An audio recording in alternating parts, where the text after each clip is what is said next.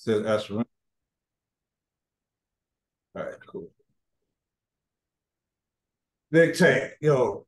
I mean, it's so much to talk to you about with just this new season and all these hits that's been like the signature of the Power franchise. But I got to rewind.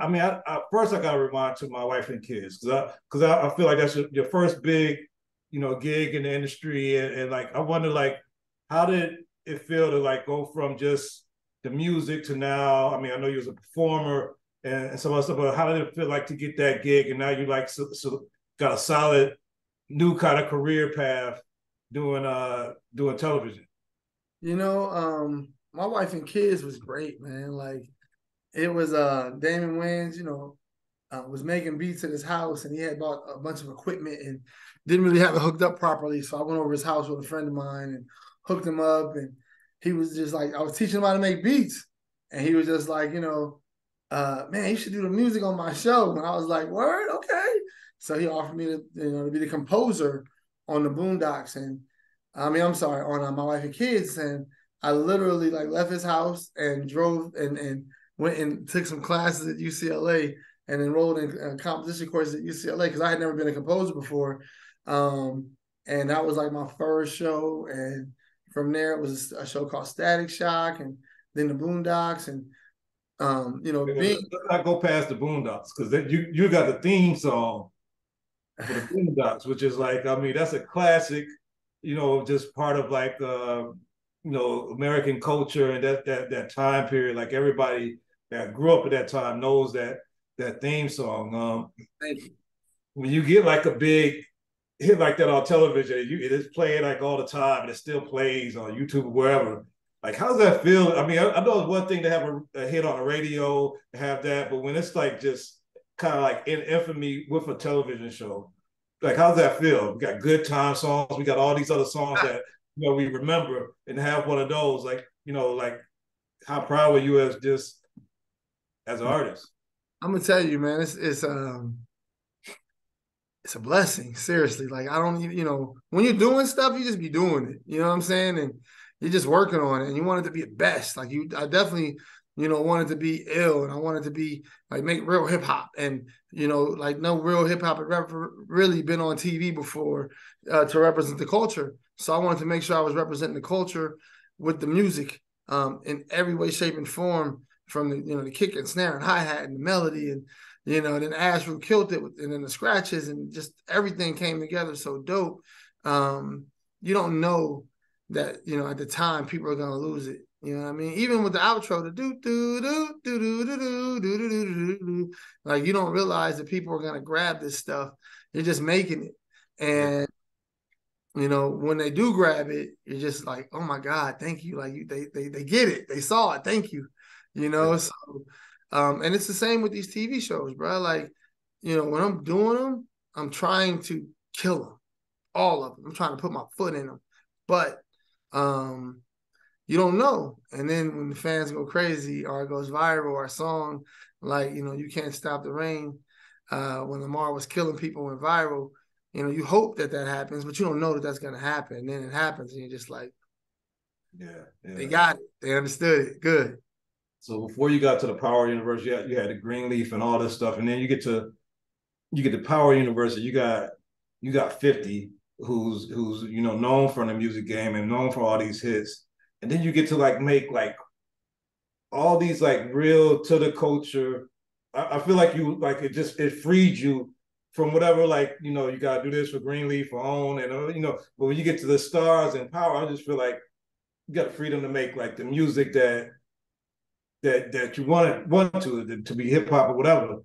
Um, all these different series, like how's it been to like see what the characters are, what the stories are, and like really kind of compose for those different flavors of the Tariq power and the Ghost power and the Tommy power, like how and the BMF, like just as an artist, like to be able to look at the work and make that music, like how do you go through that process?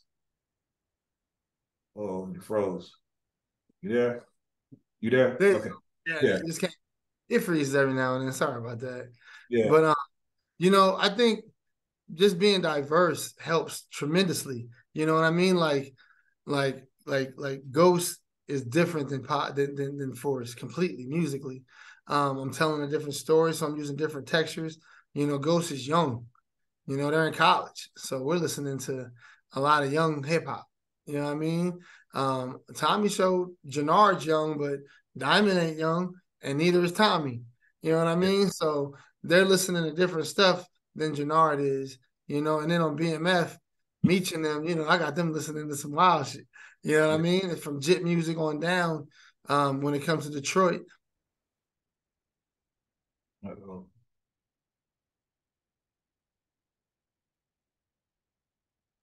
Somewhere over there, you froze. Ball back, come on. And then, when they moved to Atlanta, when they first moved to Atlanta didn't have no sound. There you go. What was the last thing you heard?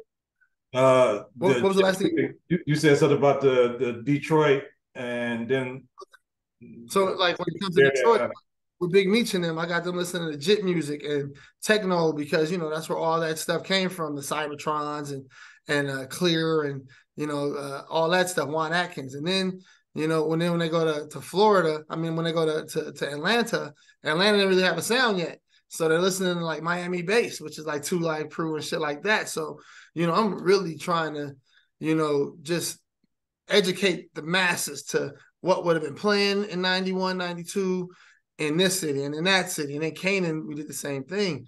Like Mary was blowing up in 92, 93, 94. All the, the people who were making records at that time, I'm trying to get songs that really sound and feel like that era for that show. So people feel it. You know what I mean? Yeah, but like when I get the screener, the editors are still cutting episodes and everything else. So like, where are you?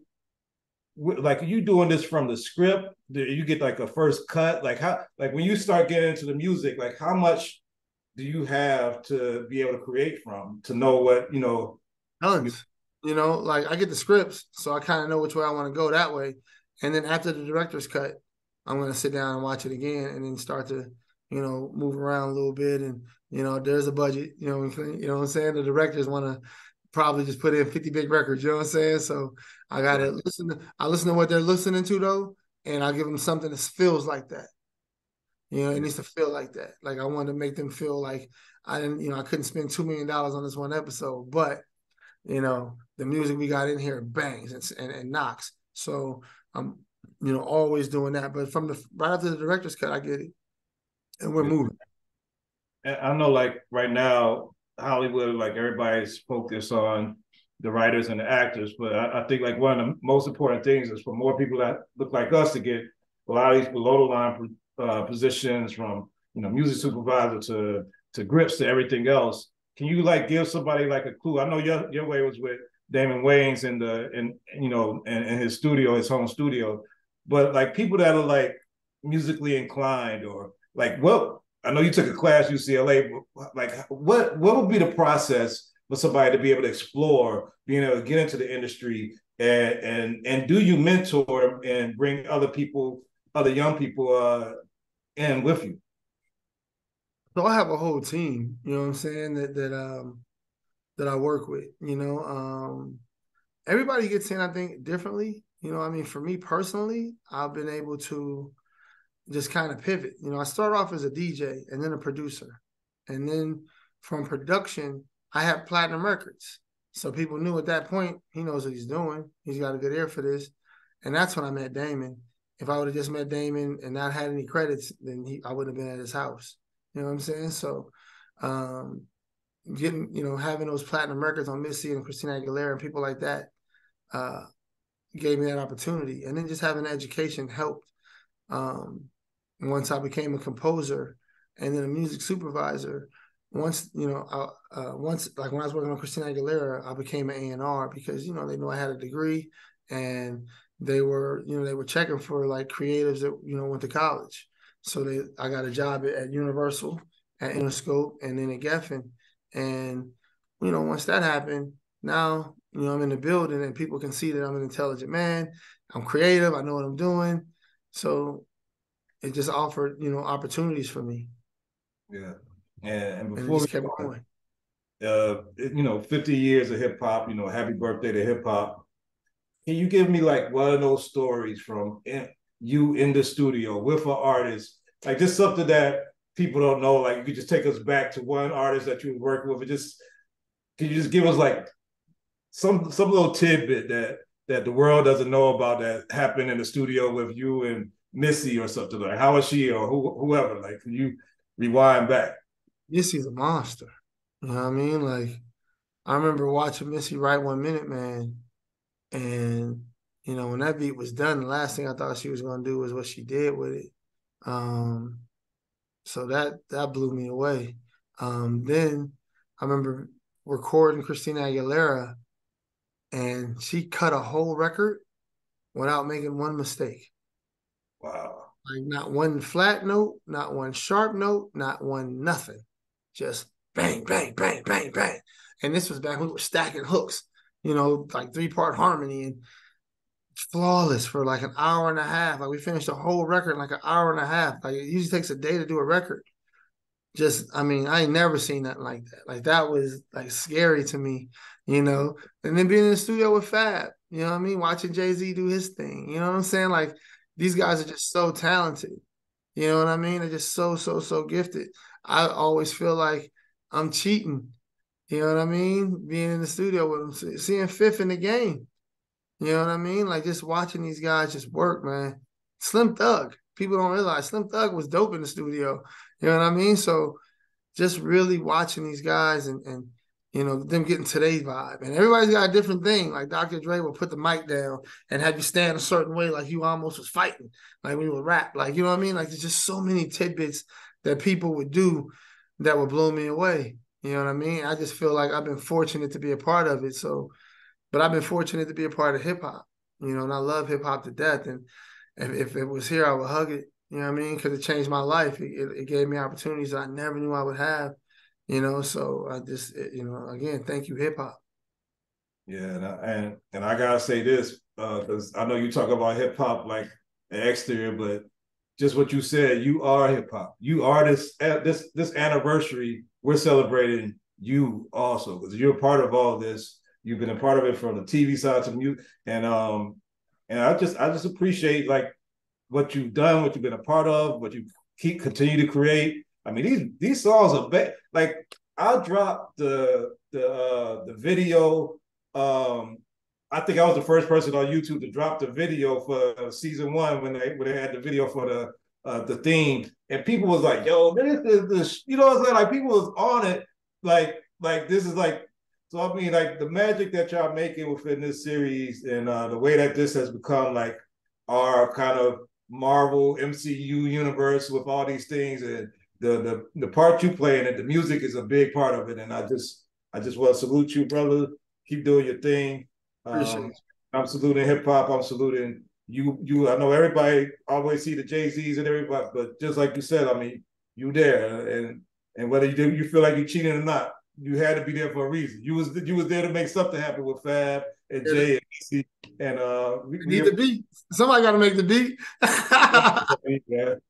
So I appreciate you, brother. Keep doing your thing, man. We gonna shout Appreciate you it. out, man. Thank Nah, you. I appreciate you. Thank you, Joe. I don't know if he's still. I'm not sure who it is now. It's me. Thank you so much, Jamal.